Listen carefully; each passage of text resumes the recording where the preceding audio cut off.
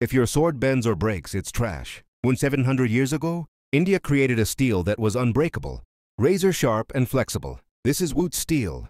Originated in South India around 300 BC, it was the core material for the legendary Damascus swords, which could slice silk mid-air but were flexible enough to bend 90 degrees without breaking. Its secret was a visible wavy pattern known as the Damascus watermark. Modern scientists analyzed the steel and made a shocking discovery. The ancient smiths, working in mud furnaces, were accidentally creating carbon, nanotubes and carbide structures that provide incredible strength and lightness centuries before modern metallurgy.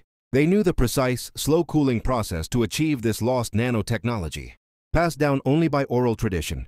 The exact oral recipe and the specific ingredients, including unique wood ashes and leaves, were lost. After trade routes collapsed and master smiths either died or were forced to stop production, the best steel in history simply vanished.